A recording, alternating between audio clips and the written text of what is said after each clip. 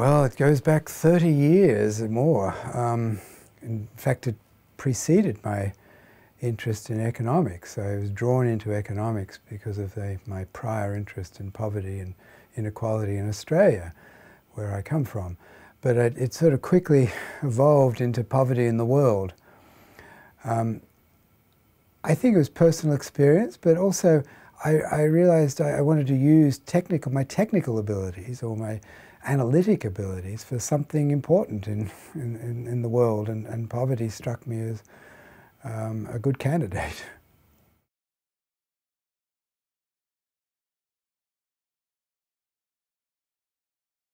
Actually, if you go back in the history of thinking about poverty, one of the striking things is how important information about the lives of poor people has been to informing public action.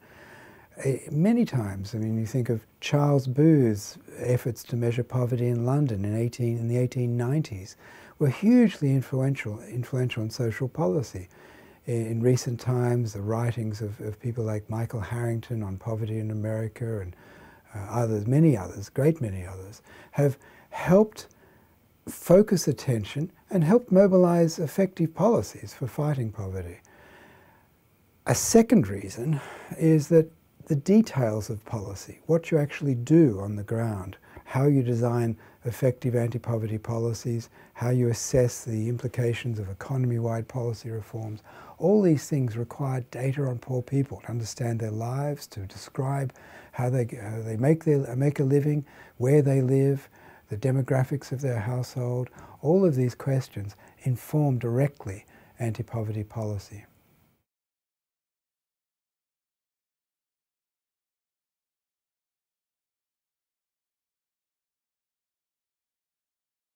Yes, that is true. What we've learned from the data is most of the time when economies grow and expand in the aggregate, poor people do participate in the benefits of that growth. They participate in the jobs created and the opportunities for self-employment.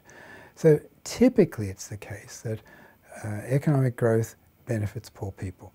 But there are exceptions, and also it's really important to recognize that the same rate of growth can produce very different outcomes for poor people depending on the initial conditions in the economy, the nature of the growth process, the pattern of growth, the sectoral composition of growth, how much is in agriculture, how much is in non-farm sectors, in specific economies, and very importantly, the initial conditions in distribution, in particular how unequal the society is initially at the point of its growth.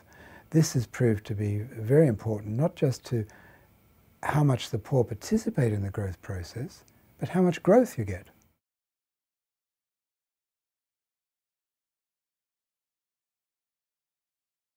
I really don't know. It is an ambitious target.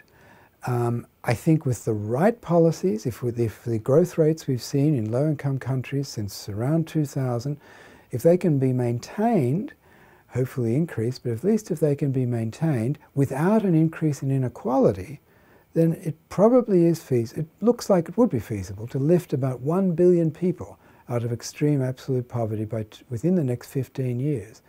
That is still optimistic. That requires a lot of good policies and also a measure of good luck. If we get a series of global financial crises, if climate change, for example, idiosyncratic events in particular countries that could undermine progress, and there are a lot of conditions. But if with a bit of luck and good policies, I think it is feasible.